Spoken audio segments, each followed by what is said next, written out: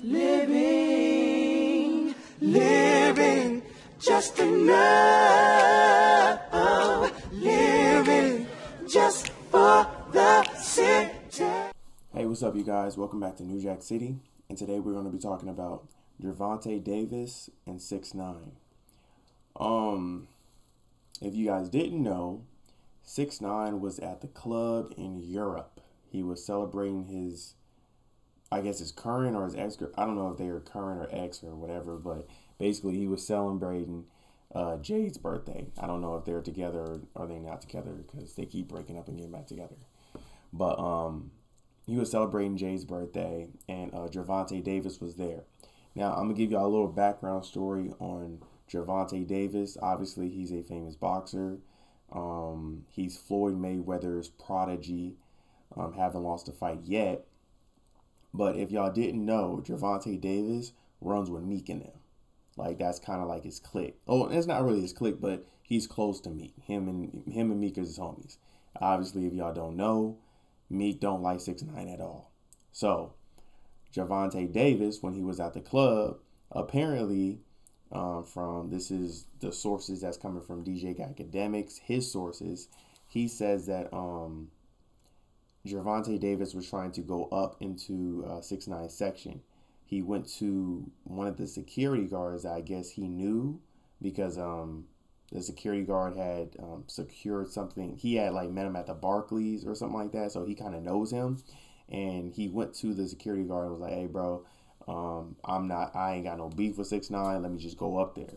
6ix9ine looked at him, or the security guard looked up at 6ix9ine. 6ix9ine looked back and he was like, "Nah, don't let him in."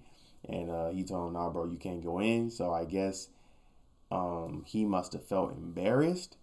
So Gervonta Davis went back up to the old boy and he was like, "Hey, bro, I know you. Let me go in. I'm about to knock him out," and then blah, blah, blah. I guess he tried to pass through, and Gervonta Davis supposedly got choked up. That's what 6ix9ine is saying. He's saying there's a video out floating of Gervonta Davis getting choked out. So I have yet to see it. If it was here, to be honest, you know how my video go. I usually just do a clip. But if I seen Gervonta Davis get choked out, I probably will put that up on my YouTube. I'm not even gonna lie. That'd be a video itself. The boxing king getting choked out by a security guard. Yeah, I'm gonna post that.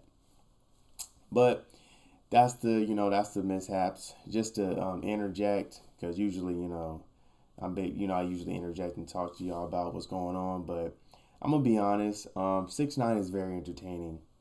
Like, in all honesty, he's a whole character. Rapping career, garbage. Well, I ain't gonna say garbage. He's not someone I listen to. Never did listen to him. I'm not a 6ix9ine hater. I don't respect that. I kind of don't respect him. Like, after he did what he did with Nipsey, with the whole, trying to get clout thing, like, that wasn't cool. But I mean, I ain't got nothing against him, but to be honest, he's an entertainer. So, keep doing what you're doing. I don't know how he's gonna survive without these bundles that he's been trying to do, but his career is in a very interesting place right now. He's been quiet, sales ain't been going up, and he keeps on harping over this this going to jail sentence thing and him snitching. So I don't know. I don't know what the future holds for him, but I hope that he picks his battles correctly and going up against the middleweight champion who never lost a fight. Not the best. I wouldn't do that. I just wouldn't do that. But anyway, I hope you guys like the video, comment, subscribe, and I'll see y'all later. All right.